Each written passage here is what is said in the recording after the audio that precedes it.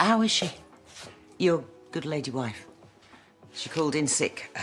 Again. Long time for a stomach bug, no? Well, yeah, she had a dodgy kebab. I told her not to have it. Not a headache, then. Honestly, you're a worse liar than she is. It's all right. She's not on the naughty step. I just want to help. That's you all over. So come on, then. What's been going on? I tried taking her to the pub yesterday, only I weren't here, and she overheard Layla slagging her off, and now she thinks all her mates think the worst of her. Well, not all. Lydia's proven herself to me. Touching is that? Why don't I go up there? Talk to her. Would you? I reckon she'd really like that.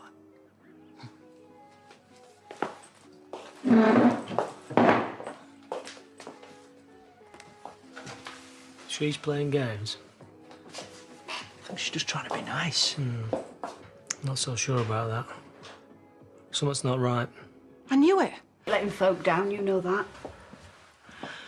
So, how's the headache now? Still crippling, is it? So that's why you're here. Nice, isn't it? Can't have a few days off sick without someone coming and checking up on you. Define few. So sue me. Do you know what? Yeah, actually, I'm not ill. I pulled a sickie. Hardly crime of the century, is it, when you compare it to some of the stunts you've pulled? Well, that's me told. You can sit down, you know. You won't catch anything. Right.